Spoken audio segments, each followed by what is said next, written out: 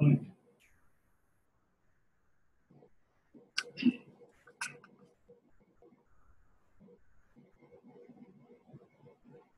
afternoon to all.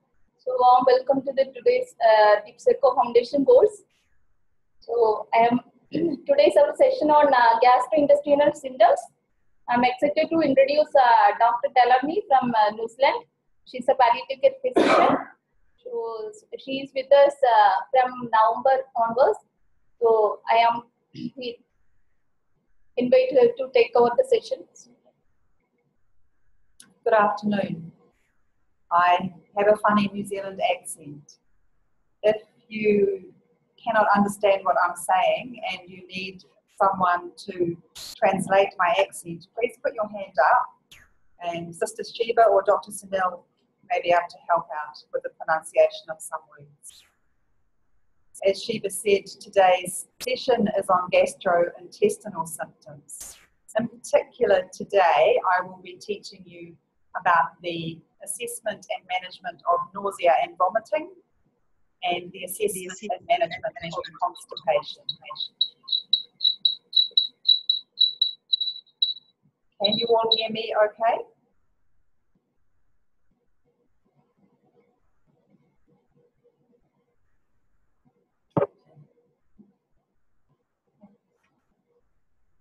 We're going to go to the PowerPoint.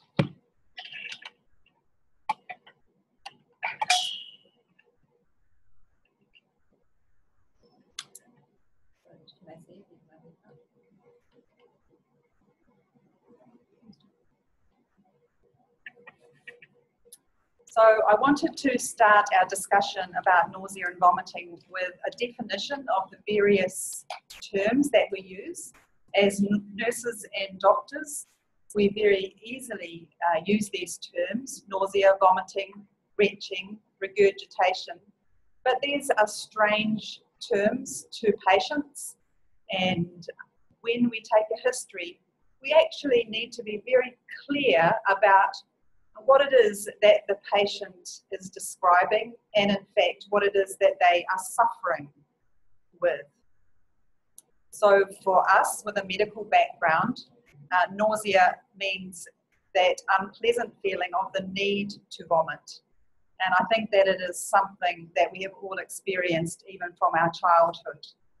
And it makes us feel so miserable and is often associated with a rapid heart rate, sweating, and even wanting to withdraw because we're so miserable.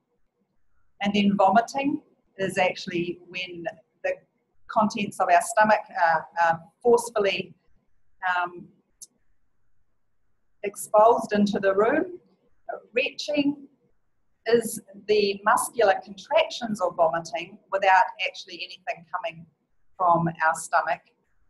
And regurgitation is really, there is usually very little nausea, and it's the backflow of undigested food up the esophagus. So it is very important if a patient says they are vomiting to actually determine what is happening for them. So I would like some participation. If perhaps everybody could give us one cause for nausea and vomiting. And I'll ask Sister Shiva to help us to coordinate this. If you would like to put your hand up, we can unmute you.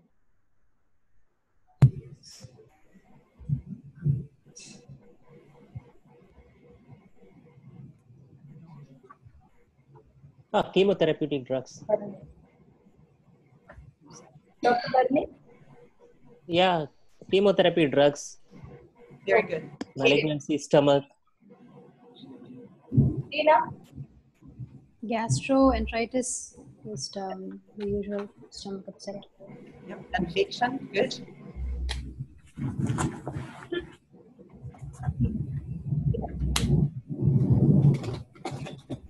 Tina? NSAIDs, long-term use of the NSAIDs. So gastritis from NSAID use. Yep. Gastroenteritis. gastroenteritis.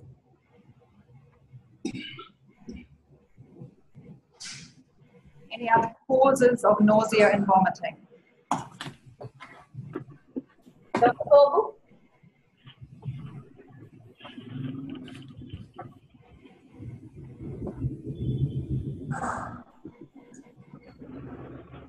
May I suggest one? Thank you, Odette. Bowel obstruction. Yeah, bowel obstruction.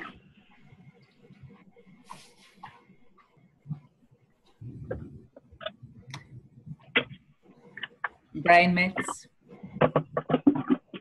Brain metastases.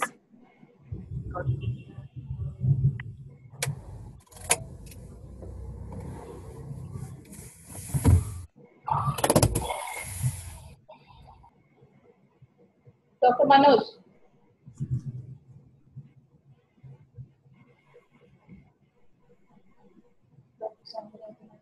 Dr. Somaraju? Raised ICT, ma'am. We can't hear you. Raised ICT, raised intracranial tension. Raised intracranial pressure. Thank you. Yes.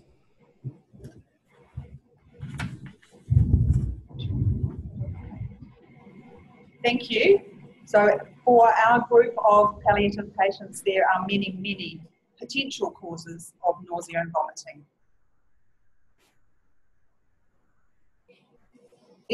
Why is it important for us to manage nausea and vomiting in our patients? It's because this feeling and the experience is one of the most distressing symptoms for our patients. At the time that we meet palliative patients, a third of them are experiencing nausea and vomiting, and up to 3/4 will have this symptom by their final week of life. Many patients tell us in many studies that nausea can be more distressing than pain itself. Patients who suffer from prolonged nausea and vomiting can become very weak and withdrawn. They can become dehydrated. They can have nutritional deficits, electrolyte imbalances, and can even develop aspiration pneumonia. For these reasons, it is an important symptom for us to be able to control well.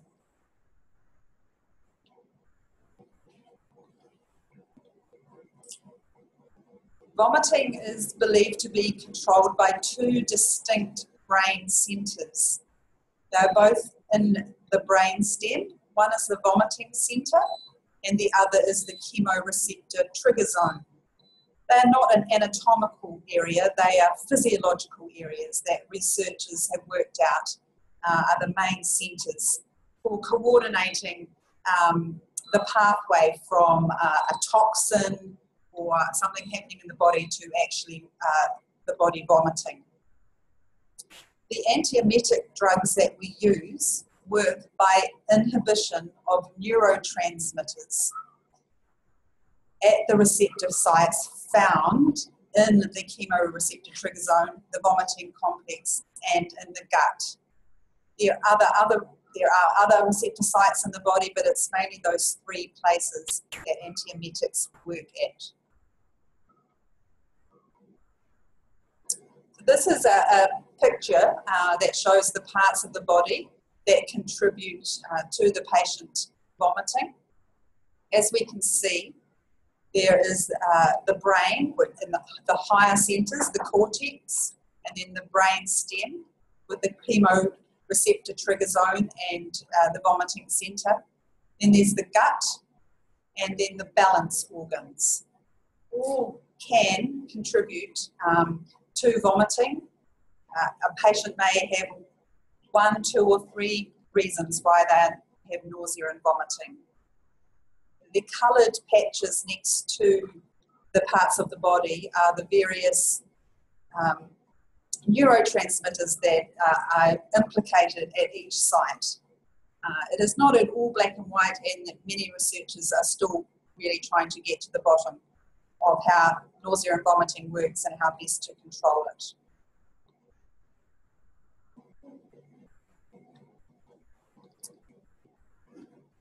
The main two antiemetics that we use to control nausea and vomiting are metoclopramide and haloperidol.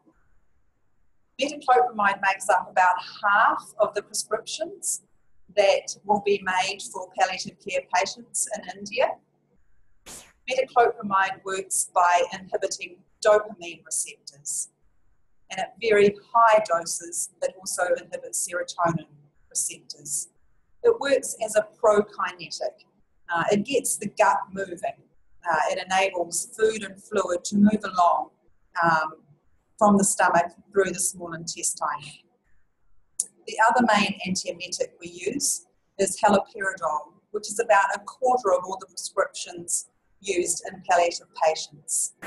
And it inhibits mainly dopamine, but also histamine and serotonin receptors. So you see it has a broader range of action than metoclopramide. And haloperidol would be the drug that we went to for most chemical causes of vomiting.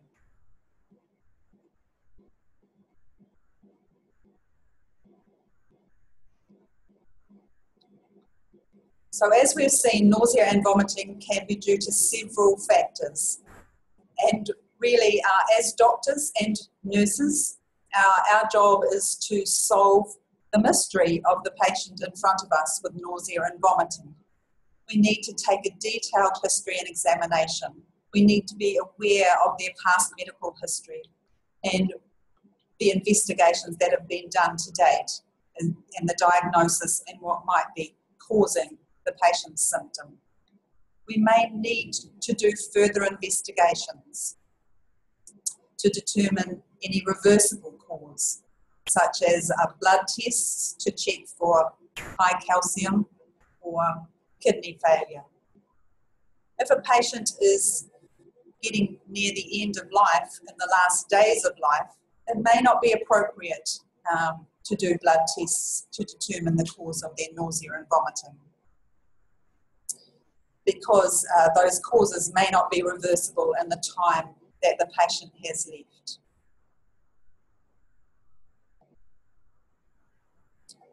So the next two slides I have categorised the different causes of nausea and vomiting.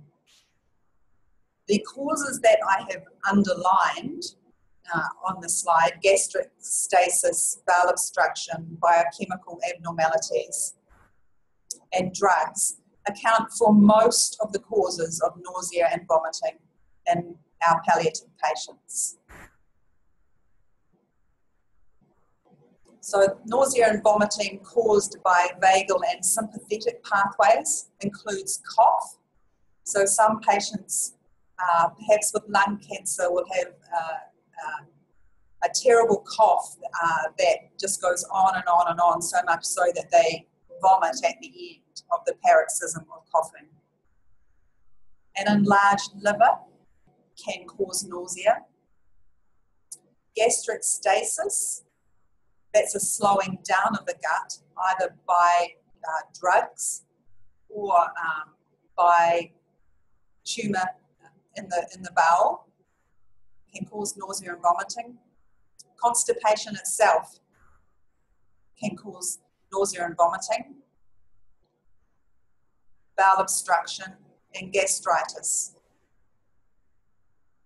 Those causes that are mediated in the chemoreceptor trigger zone are biochemical abnormalities such as uremia and hypercalcemia, and also drugs such as opioids or cytotoxics, chemotherapy drugs, and other drugs such as digoxin.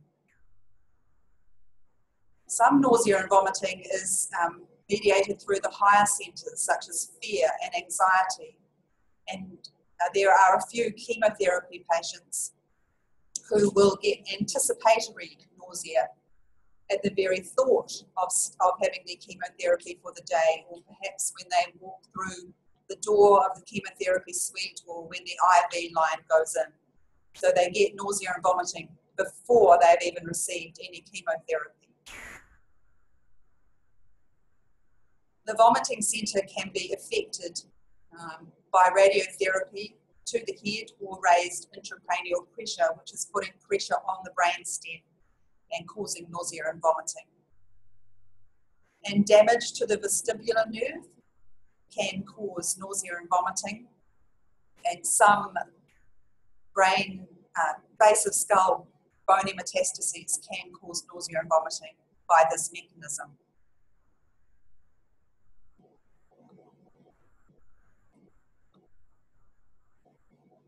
So as we start to solve the mystery of the patient in front of us who has nausea and vomiting, we need to think if there is anything that can be corrected.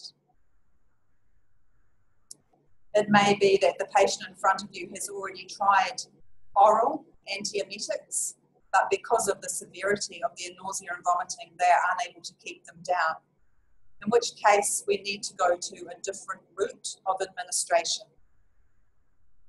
So IV or subcutaneous can be used depending on your situation.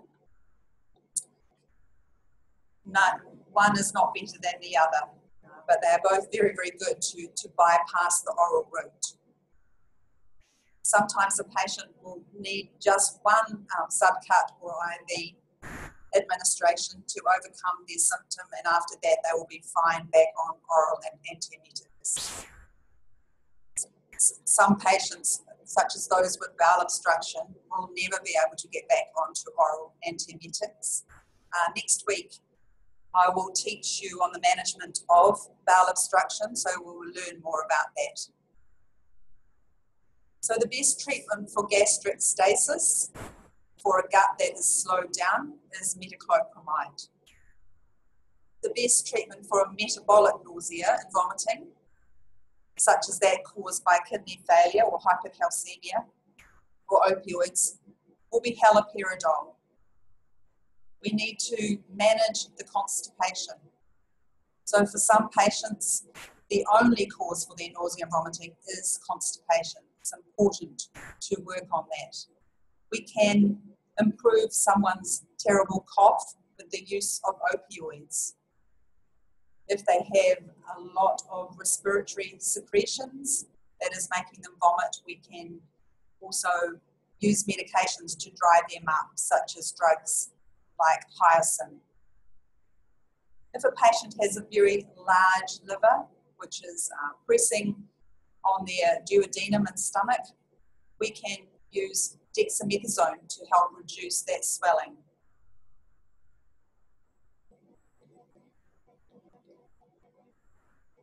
For those patients who become nauseated due to anxiety, a benzodiazepine can be very effective, and they are used by oncology teams. Raised intracranial pressure or radiotherapy to the head can cause nausea, which can be controlled with dexamethasone and or ondansetron. You may notice that I have not mentioned ondansetron before now, and ondansetron is used very frequently by our radiation and medical oncology colleagues appropriately for chemotherapy-induced nausea and vomiting and radiation-induced nausea and vomiting. But for our patients that have finished their course of chemotherapy and radiation, ondansetron is really not an effective antiemetic, and in fact it causes more problems due to the side effect of constipation. Intestinal obstruction can be treated medically, and I've suggested a combination of haloperidol, dexamethasone and ranitidine, but once more we will talk about that next week at length. And for those patients who are suffering with nausea and vomiting on movement, suggesting that it's affecting their balance organs, then meclizine can be used. For those patients who have gastritis causing nausea, then it is important to stop their NSAID and start a gastroprotector, such as pantoprazole or ranitidine.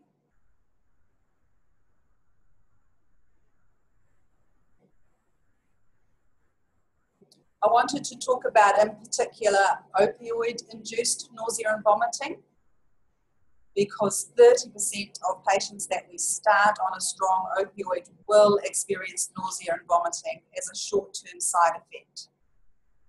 As we've mentioned in previous weeks, it's really important when we start a patient on an opioid for the first time to make sure that they have an antiemetic also prescribed and available so that they can start this if they start to feel nauseated.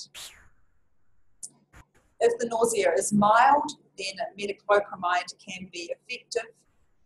If it is more severe, haloperidol may be used. I guess you might ask why we don't just give everybody haloperidol. Haloperidol is very sedating, and many people don't like that sedation feeling, so they would rather try with metoclopramide first if their symptoms are not too severe. Every now and then a patient will have quite severe nausea and vomiting from the opioid, in which case metoclopramide and haloperidol can be used in combination.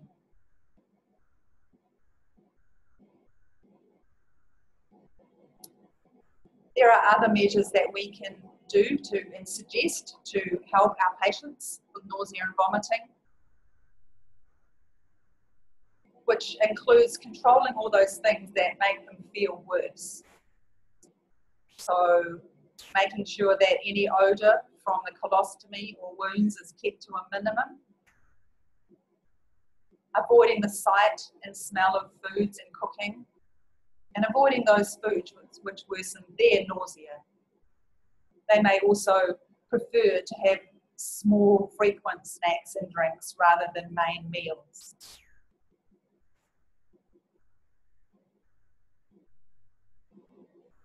So that's all that I had prepared for nausea and vomiting. That's halfway through the presentation today. Does anybody have any questions or comments before we move on to the next section?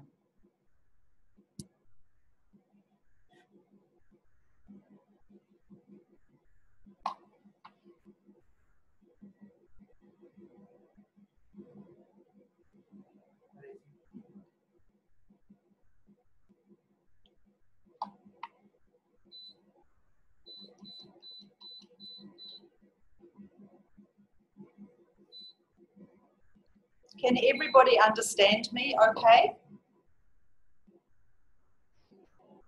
Gina can. I know Odette can because she's got an Australian accent.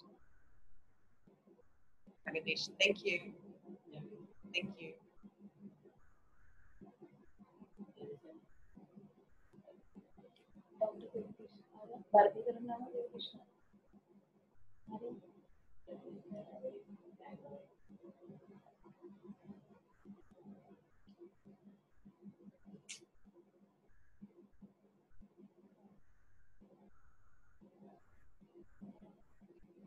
Okay, so the take-home message really for nausea and vomiting is that, yes, it is complex, but it is really important to think about the cause and correct anything that can be corrected.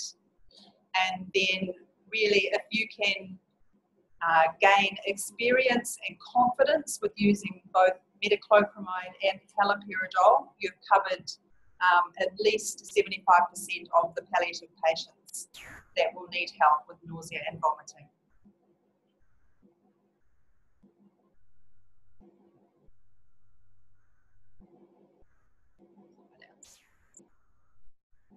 So moving on to constipation.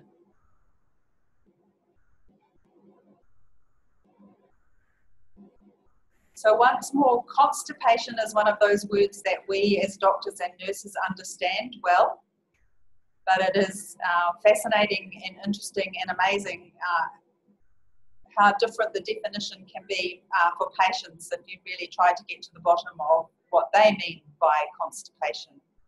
But what we're talking about today is constipation being difficult, painful and infrequent defecation of hard stools.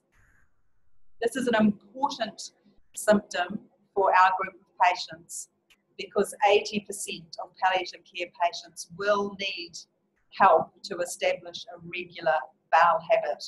And in fact, 90% of the patients that we start on opioids will need extra help.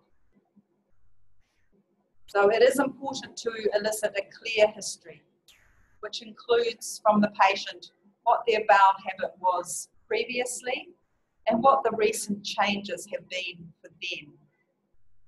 We also want to know if they have any other associated symptoms, such as abdominal pain, abdominal distension, vomiting, or diarrhea. Why would a patient who, if we're asking about constipation, why are we interested in whether or not they have diarrhea? Can anybody tell me?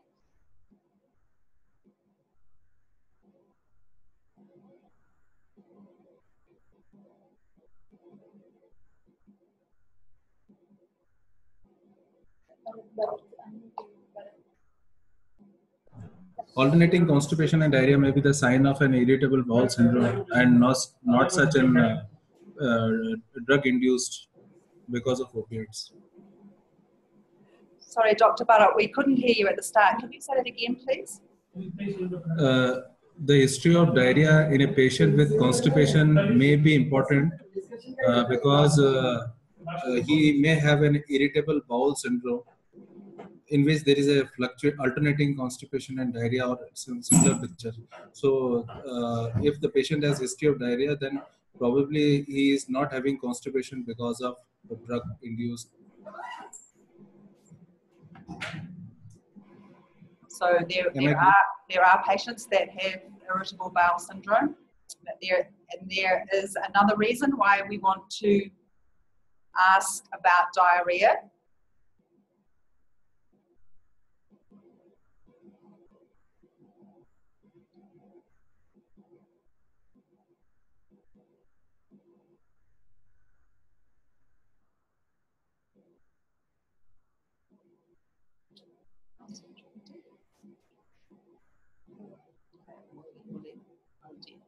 Odette, would you like to tell us why we're interested in diarrhea in patients with a history of constipation? I'm wondering, it can be difficult to pick up, to distinguish between diarrhea and constipation sometimes, meaning that there's a condition, there's something called overflow diarrhea, where patients who are actually quite constipated may complain of bowel incontinence or so-called diarrhea, because they kind of have leakage around the constipated area. So that is one issue that can be quite hard to sort out clinically, because you kind of end up giving counterintuitive advice about taking more laxative when the patient comes to you complaining of diarrhea. So it needs to be a careful history, a careful examination. Sometimes an X-ray of the bowel might be necessary to really sort that out.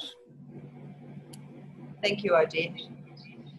So if we elicit a history of someone who has had constipation for 2 weeks on opioids and then, but they say it's all right now, but I've got diarrhea now. So that may suggest, now what we call it is constipation with overflow, but what you call it here, I think, is spurious diarrhea. So it's diarrhea when we're least expecting it.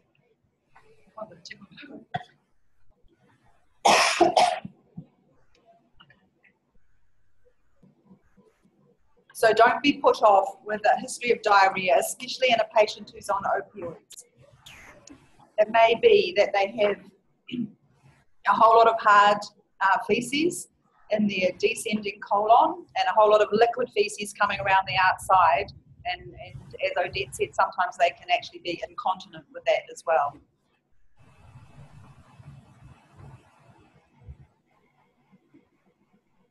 So if a patient gives a history of constipation, of hard, difficult stools, it's important to examine them. It's important to put your hand on their abdomen.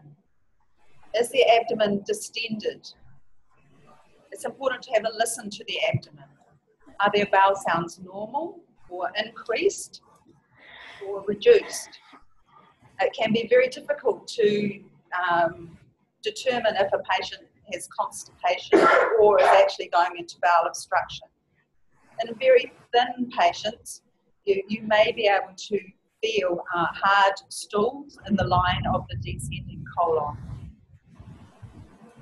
If the patient has not passed a bowel motion for over 3 days, or has pain or discomfort in their rectum, then it is important to do a rectal examination to find out if the rectum is full of hard or soft feces. Because for these patients, a rectal intervention, which we will talk about soon, can give them a great deal of relief.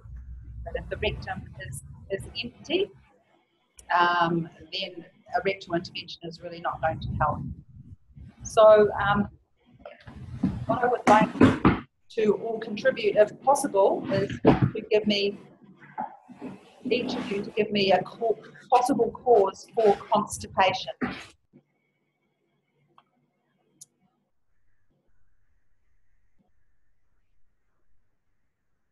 All of the things that we need to think of as doctors when we have a patient in front of us who says they're constipated.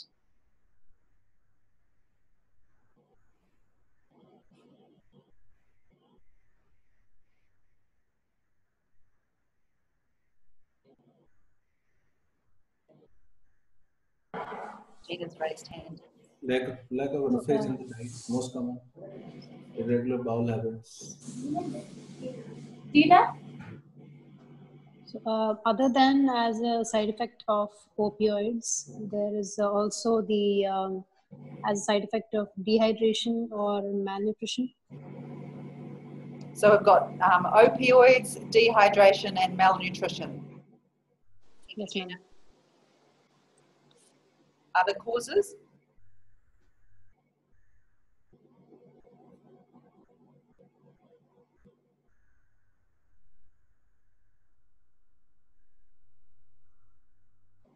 Lack of roughage in the diet.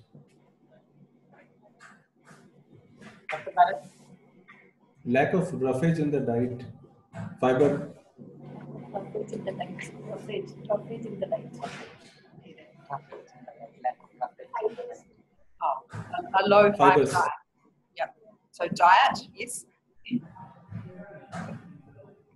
Bowel obstruction, ma'am. Bowel obstruction. Yep. Dr. Salvi?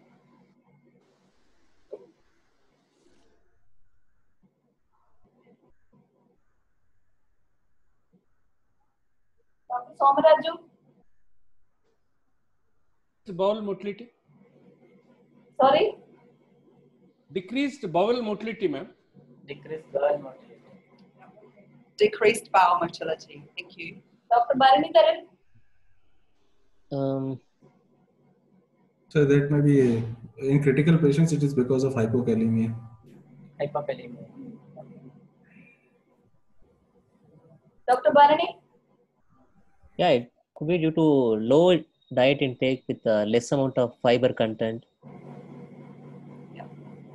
Not much of solid food. Dr. Gobu?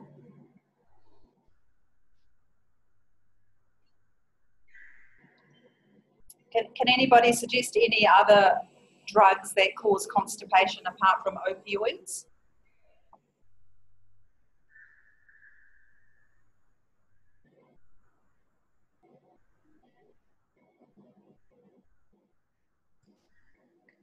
Mm.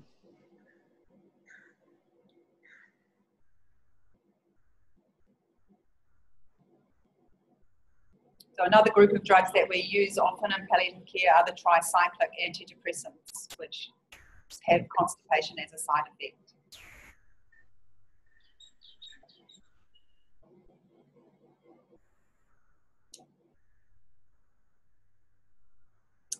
So, can I add to that? I mean, I think the impact of drugs is huge, really, in this area, and so many drugs have a kind of hidden anticholinergic action. It's often worth just taking a look at that, Googling it or something, and just seeing the number of drugs that actually do have an anticholinergic component to them, and many of them we do use in end-of-life care or symptom management. So it's very additive, and then you add a bit of dehydration, and then also just debility. Loss of muscle tone. People don't have the strength to evacuate sometimes, and it may be around their sort of anal sphincter and their pelvic muscles, but also their abdominal muscles. And then the lack of privacy. Often people are shy to go to the toilet in public spaces, hospitals, and so on. So it's very cumulative and very under-recognised, and a major source of feeling unwell in hospitals, and also a cause of delirium, particularly in the ill, the elderly. So it's kind of an area that we leave to the nurses, but it's actually a very, very major cause of being unwell, and can have a spin on, the delirious patient who then falls, who then fractures something. So it's very important symptom. I agree, it is an important symptom, and I think that palliative specialist units all over the world continue to have a significant number of admissions simply for constipation. And people can die of constipation. They go into bowel obstruction and they die. So it is a very important symptom to understand and to be able to overcome. So I've grouped some of the causes of constipation. So those causes that are cancer related include hypercalcemia, spinal cord compression, dehydration from nausea and vomiting, and intestinal obstruction. Treatment-related causes include the opioids, the anticholinergic drugs, and, as I mentioned earlier, ondansetron. And as Odette mentioned, that debility itself can cause constipation. Elderly people who are weak and in pain will avoid having to get up and go to the toilet, and that makes them constipated.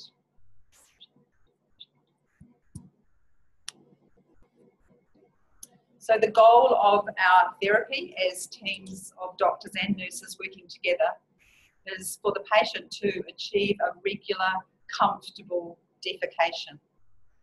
That means that it doesn't have to be daily, but the bowel motion does need to be soft in order for it to be comfortable.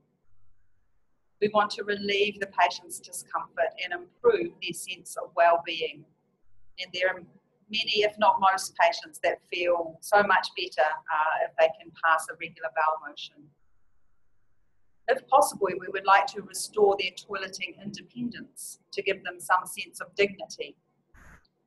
And we need to be able to titrate, to adjust the laxatives, to suit the individual, and educate the patient and the family about how to adjust the medication as needed. Because with laxatives, it is not one size fits all. In any one family eating the same diet, everybody's gut reacts a little differently to the food and fluid that they take in the same way that one patient may only need one bisacodyl every other day, another patient may need 2 twice a day. There's not really a lot of rhyme or reason about that, but the patients need to be educated and have the confidence to adjust their laxatives.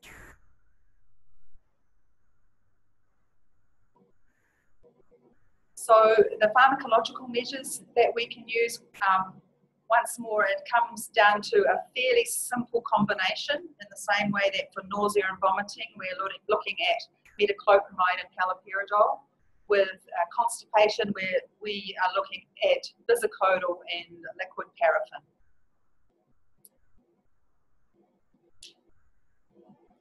Bisacodyl is a stimulant laxative, so it overcomes the gastric stasis, and the liquid paraffin helps to lubricate the feces on the way out, and a softener can allow more fluid to stay within the gut so that the bowel motions are softer.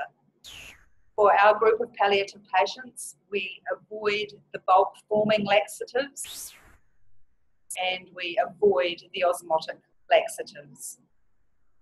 There may be patients who are using bulk forming laxatives and osmotic laxatives and are perfectly happy with them, and that's fine, they can continue on them, but we would not start them in someone who has not been using them.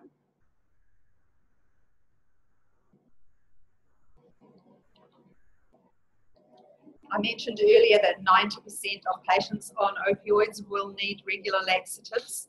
So it's important when we start patients on a strong opioid that we also prescribe the laxative.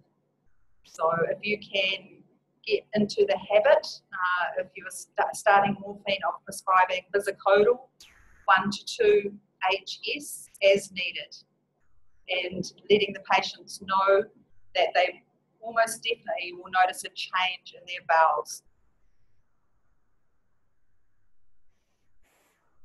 As I explained before, we use bisacodyl because it's a stimulant laxative which overcomes the activity of opioid in the gut, which reduces the propulsive activity.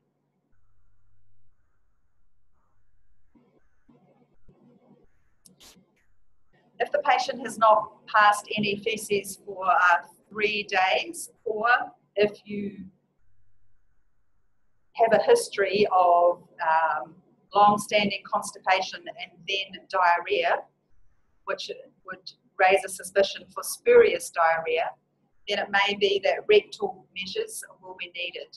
It is important to do a PR because the patient may be in bowel obstruction higher up in the gut, in which case the rectum would be empty, there will be abdominal distension and maybe reduced or increased bowel sounds.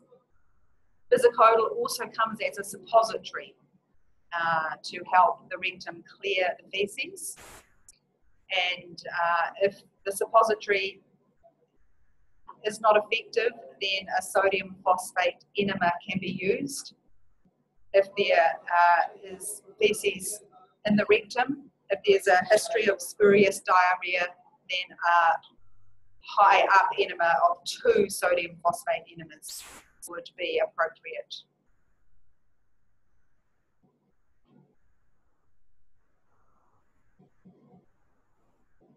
And as many of you have mentioned, the importance of non-pharmacological measures. So it's important for the patient to drink well, to have a balanced diet, and as Odette mentioned, that having easy access to the toilet with privacy and plenty of time to pass a bowel motion. It is possible for the toilet to come to the patient with a provision of a chair commode, and if possible, encouraging the patient, if they're strong enough, to use the squatting position if that is a practical option for them. It may be that the reason that they're not getting up to go to the toilet is that they are in pain, in which case we need to address their pain as well. That is the end of the talk on constipation. Any comments or questions before we move on to the case study?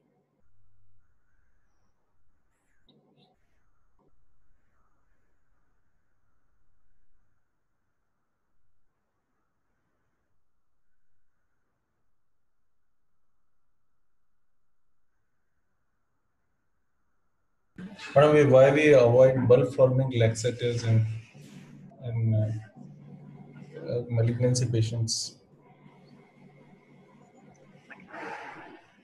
Sorry, can you repeat? Why we avoid bulb forming laxatives in Like,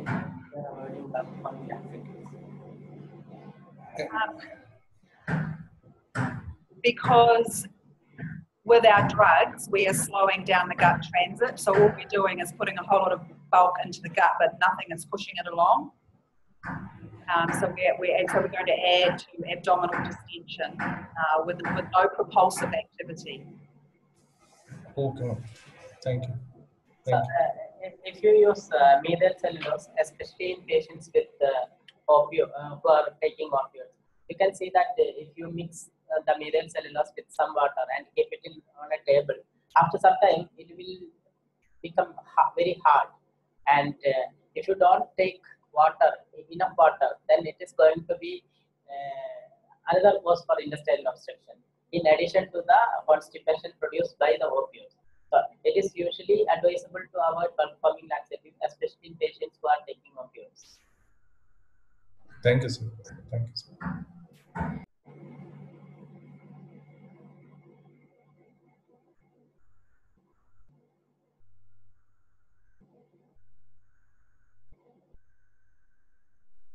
So the advice that we're teaching today is it the same or different to the way that you would manage constipation at the moment in your patient?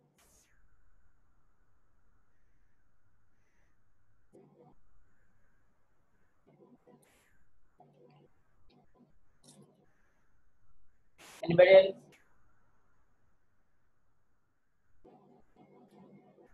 Pardon? Anybody else have any comments or questions?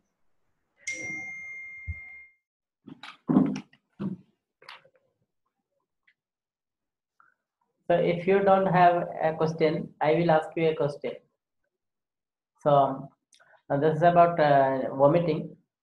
Suppose a man, he consumes 2 liters of beer in 5 minutes, and he starts vomiting immediately. That's one situation. And another situation is he starts vomiting after 3 hours. Then another situation is he starts vomiting next day. So what are the treatments for this?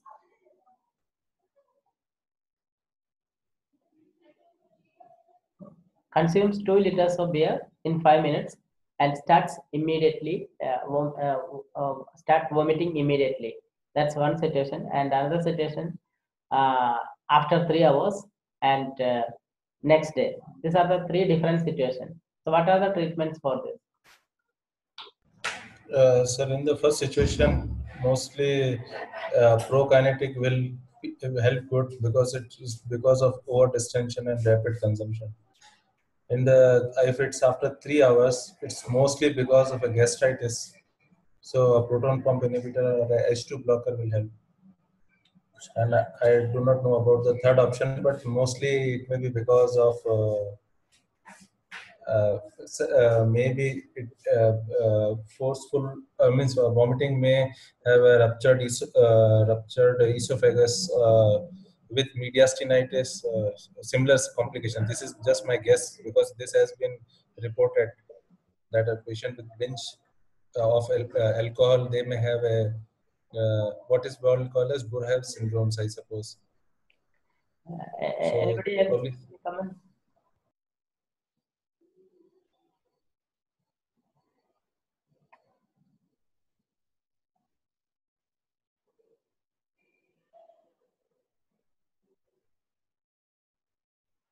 So actually, the today's teaching is on nausea and vomiting, and the message is that there may be many patients with vomiting.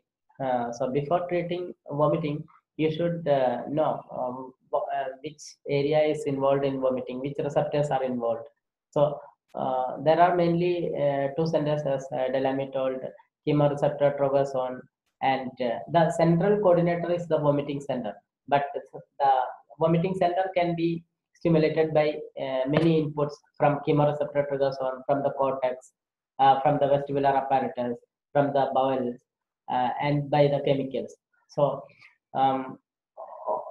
so depending on which area is stimulated, and you have to know which are the receptors involved in each area, so that you know that which drug should be given. So in this patient, he consumes 2 liters of beer in 5 minutes and immediately starts vomiting. That means he has distension. So there are stretch receptors in the bowel. So when stretch receptors are getting activated, that will start vomiting.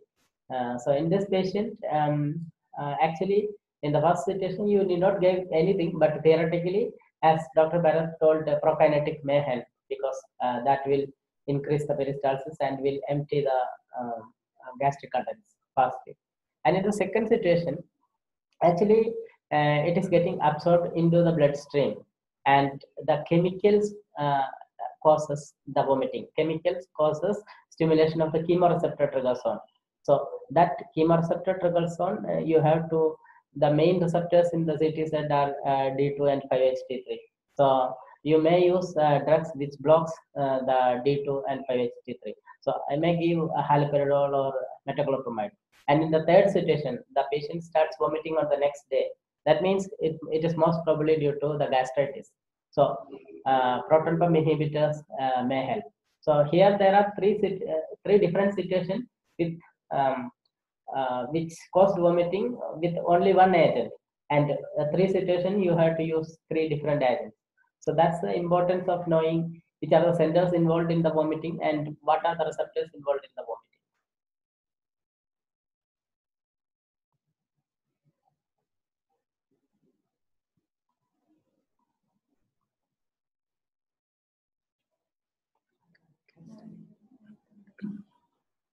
So we will go for case presentation.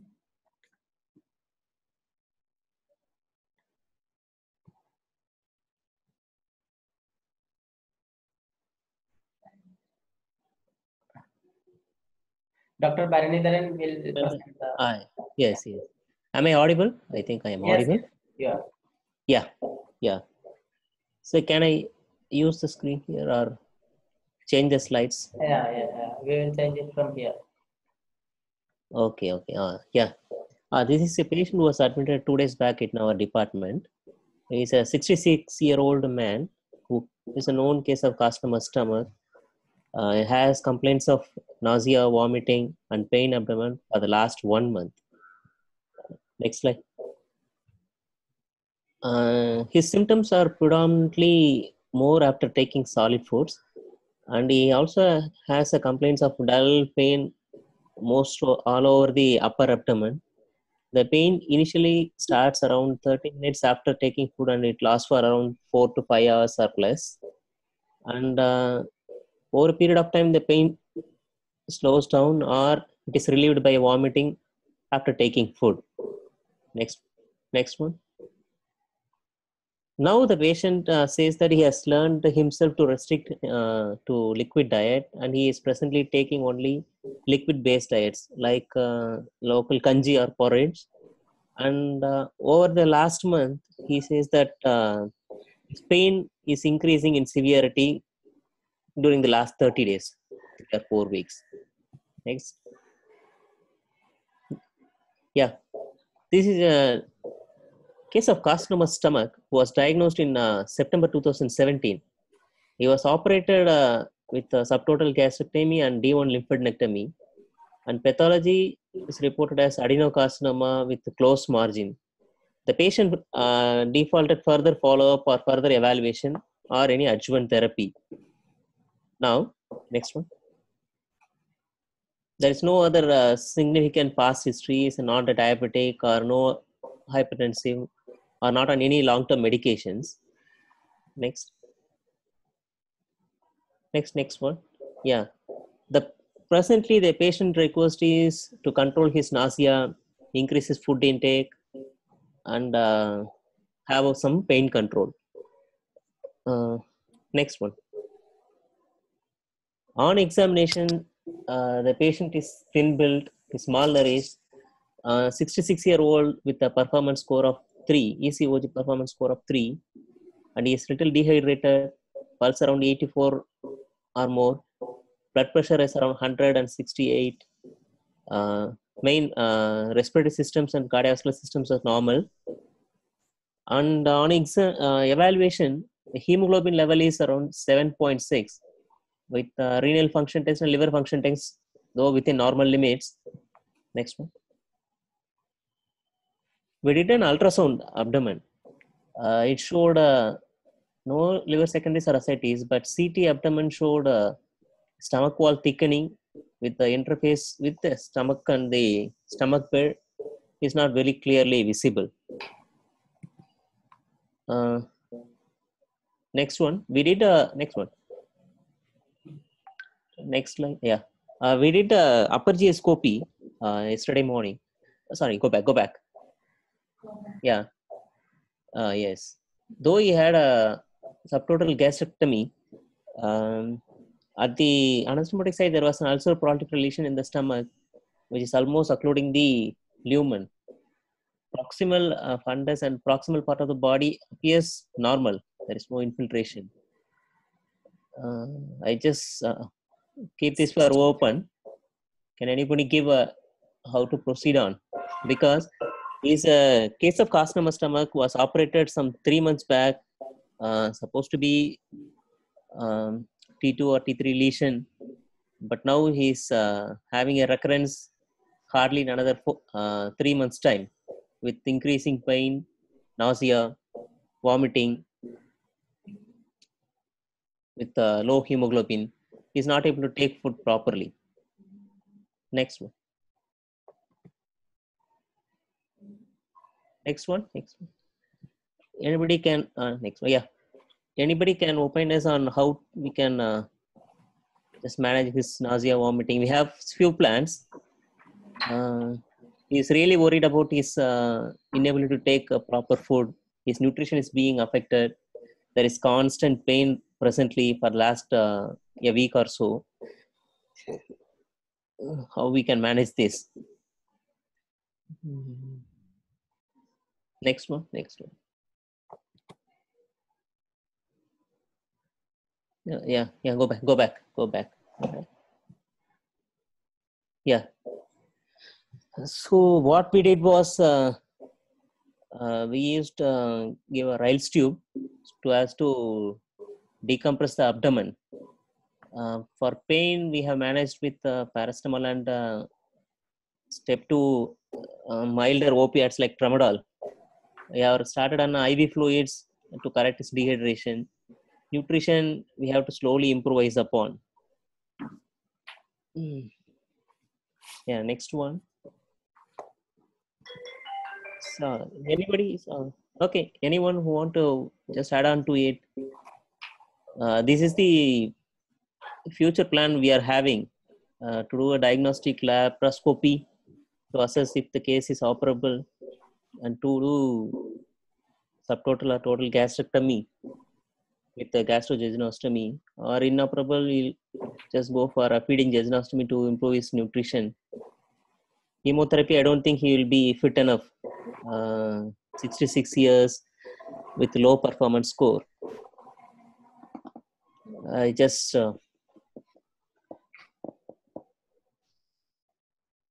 anybody want to just add on to the treatment plan? This is the very Anyone? thank you for this case. Yeah. It's a really good case to discuss, and in palliative medicine, most of our decisions are collaborative. So we certainly would appreciate everybody's questions, thoughts, opinions about this man who is in a pretty tricky situation, and he doesn't really have a lot of choices, but he has significant symptoms. So please, please everybody contribute to the discussion. Yeah, see, yeah, please. Hello, I am Jagdish. Hello, Barney sir, how are you? Yeah, fine, Jagdish. Please come on. Sir, can we add total parental nutrition for this patient as of now to improve? Yeah, possible. Okay. The thing is a newly okay, recently diagnosed patient with cancer stomach. 3 months back, he was operated, and I thought there will be some amount of chance whether we can redo another surgery to clear up all the disease.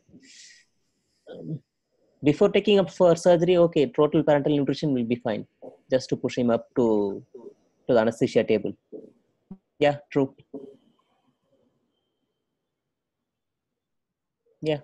Anybody else? So may I know what is the previous history of surgery? What surgery was done previously?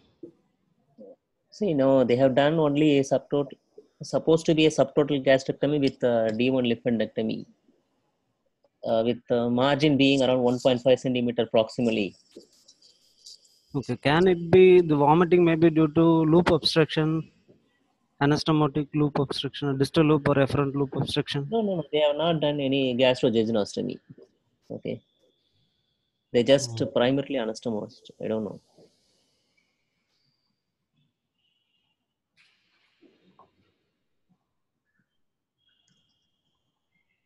Yeah, we can go back. Go back in the history. Go back.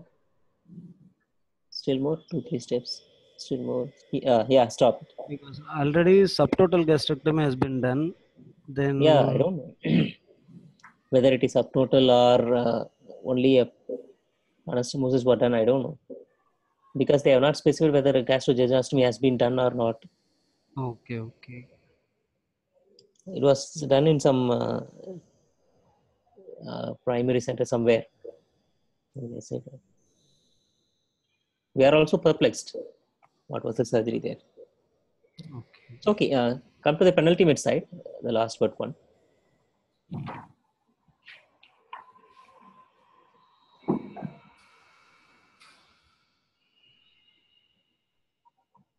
Yeah, slide number 13, 1-3.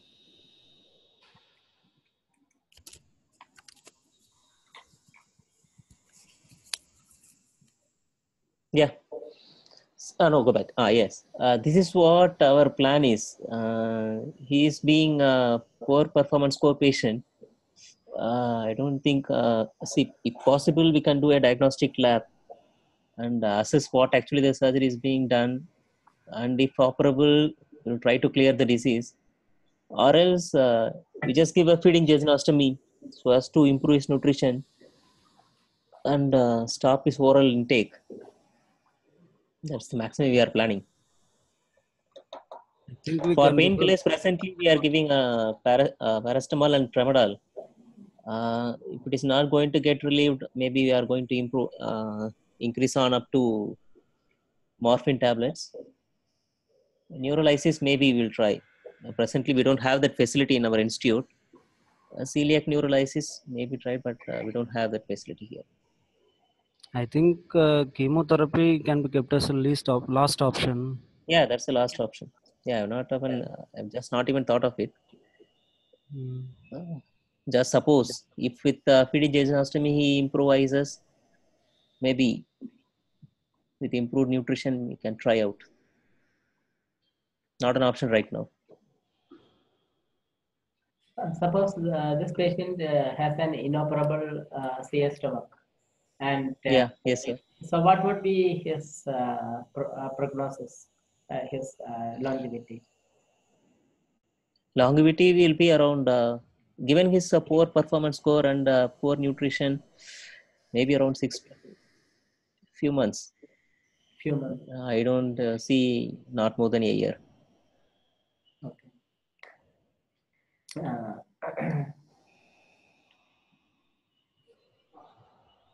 So I think you have to do the patient know about the disease?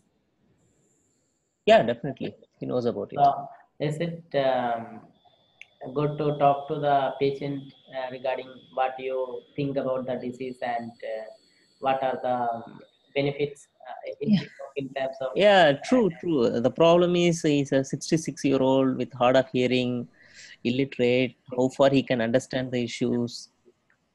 he just simply says, okay, just relieve me of my pain. I am fine with it. Nothing more he is willing to listen at all. Okay, That's the problem. and in that case, He only has a reasonable, his son, who can make a little decision. Okay. He's yeah, just managing with that. yeah, I think you need to talk to the nearest caregiver regarding what you think of the disease, and Okay. if you are going to do a diagnostic lab, what are you going to achieve with that, and with that finding, what are you going to do if it is inoperable or operable. So I think this Okay. discussion should be there, so that Yeah. they can have some decision how to go about it. So Yeah. sometimes the patient son may think that okay, no, I will not go with any surgery. We will go for something else. Means we will not go for any chemotherapy or surgery. We will continue to Yeah. be like this, and if possible, give me good symptom control. That may be the one option. Otherwise, they may go for surgery. I don't know, but you have to talk to the patient's son and. If possible, patient also. For the time being, Yeah. I think because the patient has vomiting, whatever you give orally, there's a chance that he is going to vomit it out. So He's going to vomit. yeah, so Yeah. the medications for pain relief and for vomiting, it should be given subcutaneously or intravenously for this Yeah. patient. Intravenous. Yeah. So, there are many chances for vomiting, but I think one of the most important thing may be the stomach has a reduced capacity, which can Yeah. cause vomiting, and in addition, uh, maybe a recurrence or some tumor obstructing somewhere else in the GI tract. So I think dexamethasone may be tried in this patient so that it will reduce Steroids. the tumor edema, and it can help in the situation. So the dexamethasone would Oh. be a trial. It will need to be administered IV, and a 3-day course of 8 to 16 milligrams daily may open up that gastric outlet. Oh, okay. Okay. I have not tried on dexamethasone. Okay. We will learn about it next Maybe. week. Yeah. Yeah. Okay. Maybe I should try out. Okay. Yeah. Thank you. So it's a trial. It's not something the patient stays on. Yeah, I can understand that. Actually, I thought with physically Ryle's tube decompressing the stomach, I thought, okay, I'll give a tryout of dexamethasone. I'll try it out. Similarly, the pain relief will probably need to be administered subcut or IV in order to be effective. Yeah, IV tramadol. Yeah. And the paracetamol? He's having? See, paracetamol he's taking orally. We are just buckling around. Actually, he takes around tramadol only. After Ryle's tube insertion, we have stopped all these kind of stuffs on IV fluids and tramadol. IV tramadol.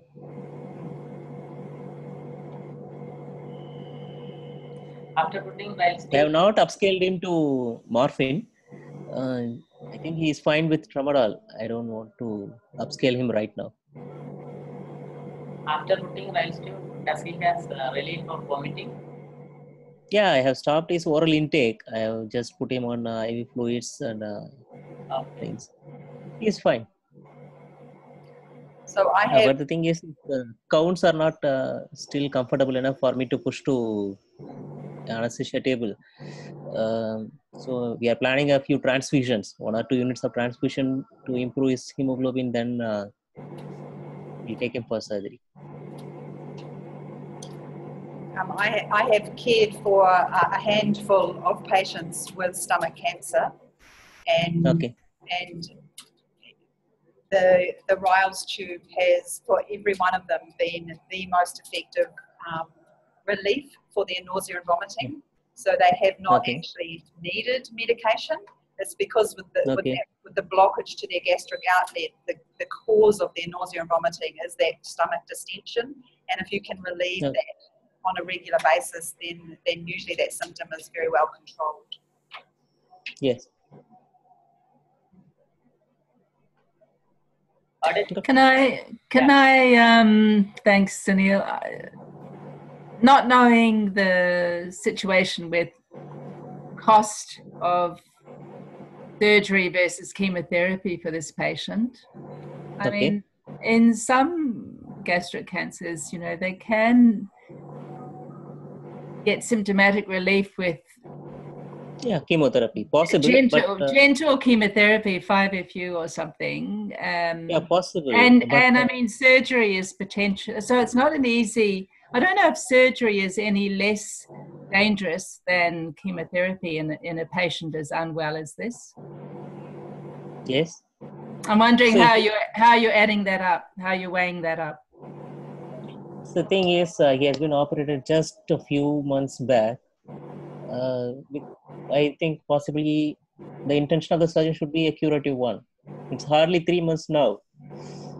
I think the time between previous surgery and now and recurrence is kind of irrelevant, and this man is not curable.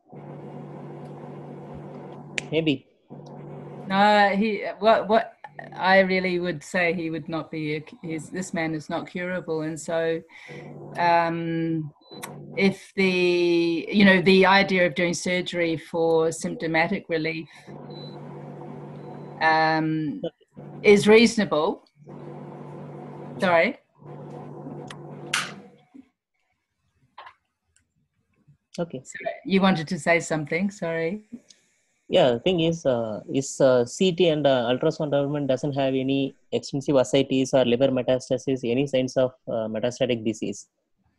A diagnostic lab is not such a difficult procedure. It's only hardly takes around a small buttonhole near the umbilicus to see what is there inside. We can sustain it. If it is operable, then we can proceed on. Or else a simple feeding gastrostomy will be much more helpful for him, so that he can have good amount of nutrition. He has to take it. That makes sense. Yeah. I remember a patient that I saw in India once who was being taken to surgery, and it's different to your patient, because hopefully you'll be able to discuss the pros and cons of the operation and, you know, likely benefits versus risks. But this lady this lady actually had a benign problem, an abscess around a previous gallbladder cholecystectomy. So the incentive was very much that she should have the surgery, that it would be a curative thing. But she was making it very, very, very clear that she didn't want to go to surgery. However, the medical opinion was that the surgery was a curative procedure and that really she needed to have surgery. Unfortunately, the lady died on the operating table. Surgery so, is not just... I know that. It's important to... It's like a cakewalk. It's not like having a coffee at a coffee shop. Exactly. It has its own risk, but especially with a debilitated patient, benefits and risk that has been there. I agree, and it's often not easy to weigh it up because we can't foretell the future. But they are difficult decisions. Maybe the advantage you're going to take out of surgery is a little higher here, because we can somehow make the food pipe in continuity, so that he can take food naturally, if not possible, at least by feeding jejunostomy. That makes a lot of sense. Well, yes, I agree, but that's another question, because there's very little evidence to show that feeding patients with, progressive cancer actually prolongs life or puts on weight or does anything really to help the metabolic situation of the patient. I don't know if Sunil or Delamy or others have had experience with that, but unless you're trying to build somebody up for surgery, there seems to be very limited role for nasogastric feeding in this kind of situation, I think. Nasogastric feeding is possible if we can negotiate our tube towards the jejunum, which may not be possible. If we can negotiate beyond yeah. possible obstruction, okay, fine. If No, not, physically you can get the feed in, but even then sometimes it aggravates nausea and vomiting. But it's more whether it actually prolongs life. I mean, what would the purpose of the feeding be? Hopefully, I guess you're aiming to try and prolong life by feeding this patient. Yeah. But I don't know if there's evidence that it actually achieves that, unfortunately. Do others have evidence to show me that I'm wrong? I may be wrong here, but the last I looked, I don't think there was convincing. It makes us feel we're doing something. Seems to be the bottom line with feeding in this situation, unfortunately. And patients and families also feel that we're doing something. So that's a big part of it too, I think. Sunil, sorry, you were going to say something. No, if this patient has an advanced malignancy, which is inoperable, then feeding jejunostomy to improve nutrition, I would not advise it is to improve the nutrition, because it is not going to help the patient if the patient has an advanced malignancy, because it doesn't going to add any muscle mass, or because the patient naturally will be going into the apoptotic phase. So in order to... So, okay, in that case, what can be done? We'll just start him on opioids and total parenteral nutrition. No, if this patient has an advanced malignancy, if you feel that, then we would, if the patient comes to us in an inoperable state, then we would try to, maybe if it is due to some obstruction, we will try with steroids to get some relief for the patient, so that they will be able to take orally. But if that is not possible at all, then we will think of subcutaneous administration of fluids. So this we can give maybe even 500 to 1000 ml of normal saline per day through subcutaneous route. Subcutaneous, sir? Yeah, subcutaneous route is one of the parenteral route which is underutilized, and it is as equivalent to the absorption is as equivalent to the oral route. So maybe 500 ml, 100 ml per hour you can administer. The only problems that can occur are maybe swelling. Yeah, but that swelling itself, it will be relieved after some time. You need not do anything. So some swelling is natural, but if there is a huge swelling, then you have to stop the infusion for some. There will be definitely there will be tissue stretching. There will be much more bigger pain. Okay, sorry. If we can have IV access, then okay. No, because this patient may live for 1 or 2 months, I don't know. So in that case, it may be difficult to get IV access. So for long-term administration of fluids, subcutaneous route may be the easier one, because you need not pop the patient for 100 times to get an IV line. So just one prick and you are there. So and you can keep the subcutaneous line for 5 to 7 days, whether you while you have to remove the IV line after 3 days, and the chance of infection are also less with the subcutaneous line. So these are the advantages of subcutaneous line. Okay. What comes to mind for me is the importance of the palliative approach, and we've talked in previous weeks about expecting the worst and hoping for the best. And I can hear that you are hoping for the best for your patient, which is the right thing. But I think it is equally important to communicate to the family, at least, if not the patient, that his prognosis could be as short as 2 weeks. So that if there are things that he needs to put in order or prioritize, that he has an opportunity to do that. Okay. So this patient has a ECG score of 3, isn't it? So would it be advisable to take him for surgery, because he's no, it's only an option. See, every I think is only an open option. Okay. can't take decision right now. Yeah, I think it is most important to If talk. only he is going to be fit enough for anything. Yeah, I think you have to talk to the caregiver and if possible to the patient. Yeah. With giving the options and what are the risks and benefits involved in it, and then you have to come to a decision. And I think you have to try a trial of dexamethasone. Okay.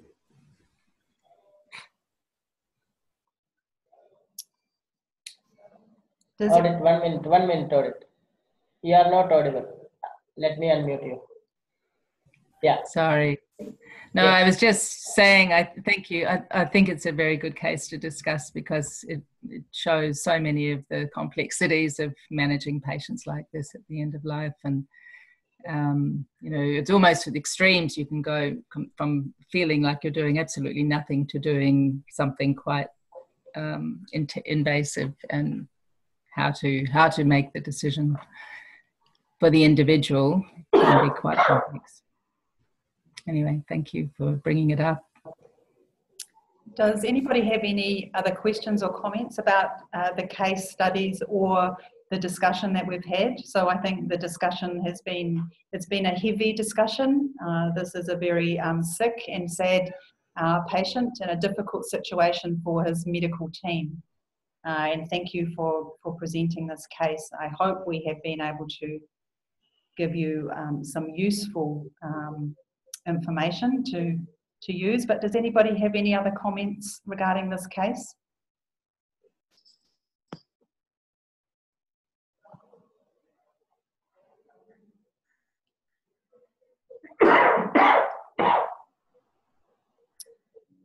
So our time is nearly up. Some